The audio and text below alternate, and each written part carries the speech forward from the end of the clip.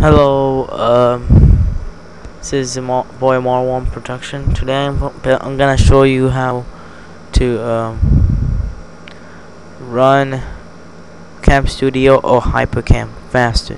Well, first of all, you need to right click on properties,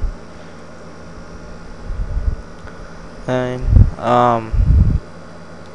you go to settings, and then actually this should actually be in 32, but we want to change that to 16.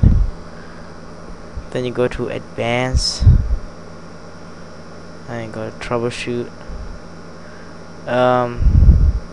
If you don't have to change this, but if you like playing 3D multiplayer game, make it a full. But if you don't, then just put it on none. So basically that's all you have to do.